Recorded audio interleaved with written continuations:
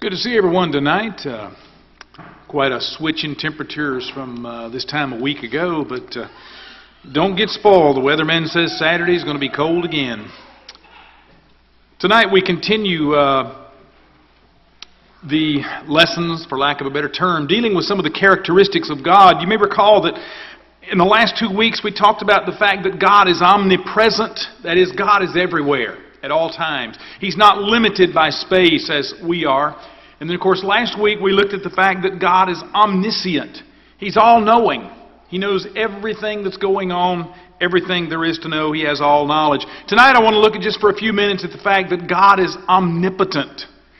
The Scriptures use the term almighty, which is the idea. And in fact, if you look up in Webster's, the word omnipotent means, quote, unlimited in power, unlimited in ability or authority, and then it gives the word almighty as a synonym. To put it simply, God has all power.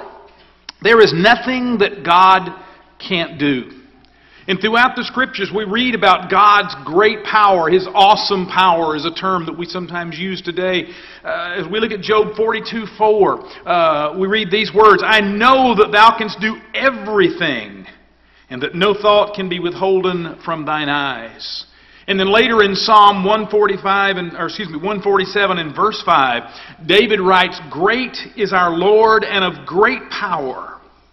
And then the prophet Jeremiah, chapter 32 and verse 47, Ah, Lord God, behold, thou hast made the heaven and the earth by thy great power and stretched out arm, and there is nothing too hard for thee. And on throughout the Old Testament into the New Testament. In fact, in Luke chapter 1 and verse 37, we read these words, for with God nothing shall be impossible. You know, as human beings, we are finite. We're limited. There is only so much that we can do. You know, the athlete can train and work and spend 16 hours a day working out and trying to develop his muscles, but there's a limit to what he's going to be able to do. The runner can practice and he can run day after day and he can take supplements and vitamins and do all of these things, but there are limitations to how fast and how far he's going to be able to run. But there are no limitations to the power of God. God can do anything and everything that He wills to do because He is God. And certainly we live in a power-conscious world, don't we? You know, we want computers that are super powerful and fast. We like cars with big motors, and maybe in recent years we've kind of gotten away from that with the price of gasoline. But we used to use the term muscle cars. And somebody say, why do you want a car with 500 horsepower? I just do. We liked it. We like power. You know, our military, we have weapons of destruction that can just literally wipe out entire cities and can kill hundreds of thousands of people.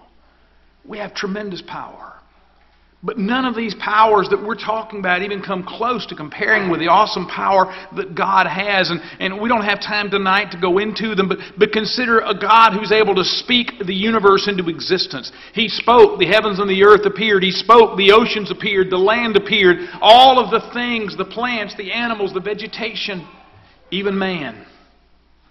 God simply spoke it, and with His great power it came into existence. As we look at God's dealings with the children of Israel coming out of Egypt, not only the 10 plagues were a tremendous show of the all-powerful God that we serve, but then we see Him parting the sea so that Israel could cross on dry land, and then those same seas enclosed the Egyptian army, and they all died.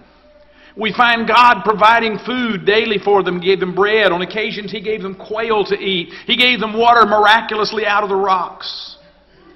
He preserved their clothing so that their shoes and their clothes didn't wear out.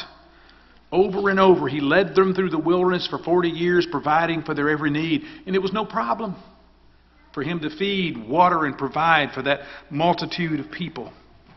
We could look at Elisha's floating axe head in 2 Kings chapter 6. Think about the power to make an axe head float to the top of the water after it's fallen in. That's an example of the power of God. And on we could talk about. Now, let me quickly say that the fact that God is omnipotent does not mean that God can do anything that can be said.